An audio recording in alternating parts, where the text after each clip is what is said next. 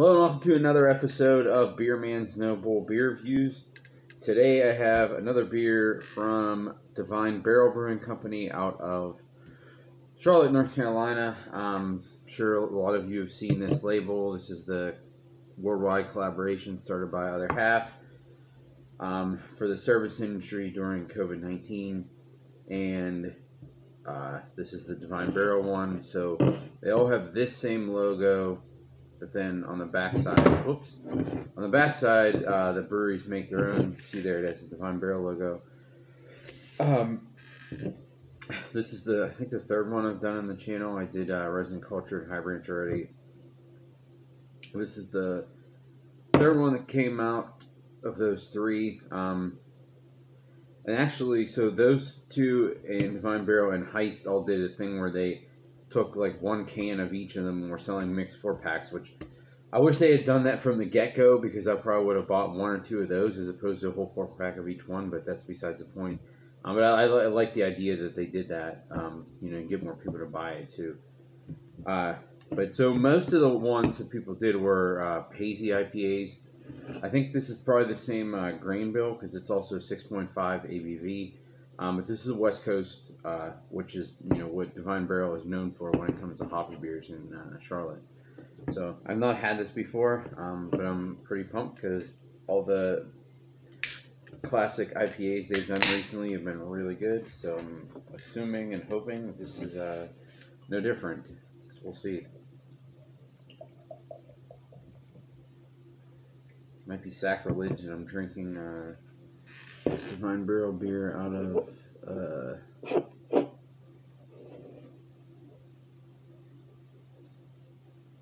High Branch glass, but so it's one thing that is really interesting about their West Coast IPAs is the malt bill is so, like, the SRM is so light. I mean, this basically looks like a Pilsner, with a really nice fluffy head that looks like a Pilsner head too.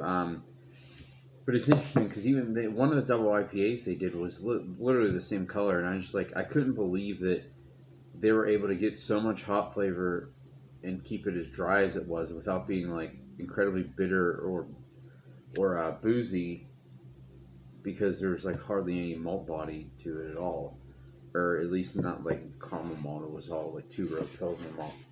So this looks like it's probably gonna be the same. We'll see.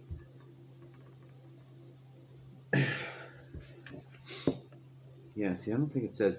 And that was the other thing when I was doing the High Branch and Resin Culture ones. Those were both hazies, and they tasted significantly different. And I know they both have their same house character, but I'm pretty sure, like, that shows that there's a lot going on in the beer besides the hops. Because if they were the same hops, it definitely didn't come off that way.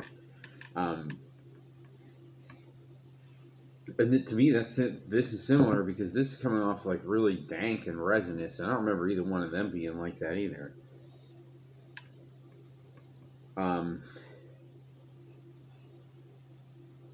There is a little bit of like peachy and pineapple, but it's also very, very dank and earthy. It smells great.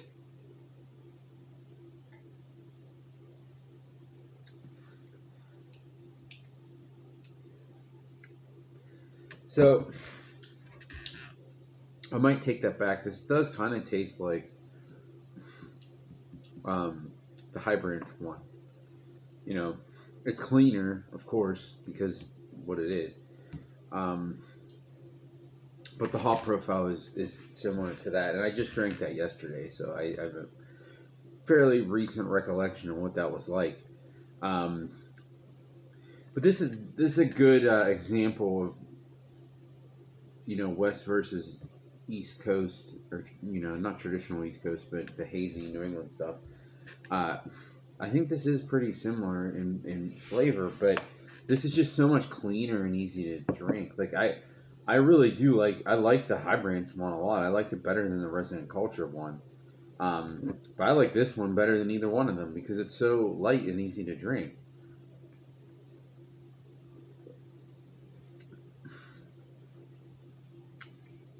This really does remind me of I've been saying this the last couple reviews I did of their West Coast IPAs. I mean, they're honestly some of the best West Coast IPAs that I've ever had. I'm not exaggerating. In my opinion, they're up there with Fathead stuff and Russian River, like Pliny the Elder and Blind Pig. So flavorful, incredibly light and incredibly dry. I mean, like I said, you can tell there's no caramel flavor in this. Look how light this is. It's crazy. Yeah, this is fantastic. This is definitely better. I don't want to say better because it's all personal opinion when it comes to, if they're all good, then it's definitely personal opinion versus the quality of how it was brewed. But I just prefer this style more. Excuse me. Like this does. I'd say the High Branch one was definitely more drinkable than the Resident Culture one, but I feel like the High Branch one was probably like less. Obviously, it was less bitter than this. So maybe like I probably like the flavor in this one better, but I feel like that one I might be able to drink more of because it was less bitter, and like the bitterness on this might wear on me eventually. But I doubt it because it's still not super bitter. It's just appropriate for the style.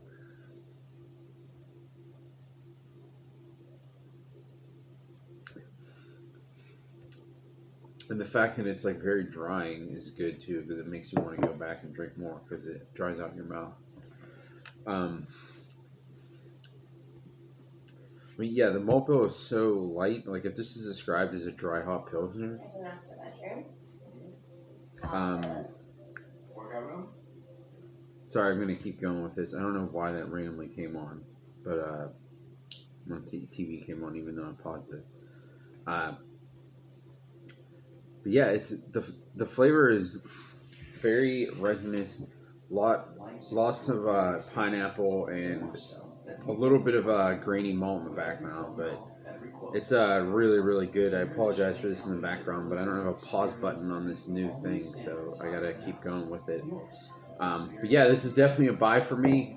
Again, I don't know if I'd be able to buy it because it's a one-off thing for this COVID-19, but yeah, I would for sure buy this again. So I think that's all I got in this one, though. Please like, comment, subscribe. Let me know what you think, and I look forward to doing the next one. Thanks.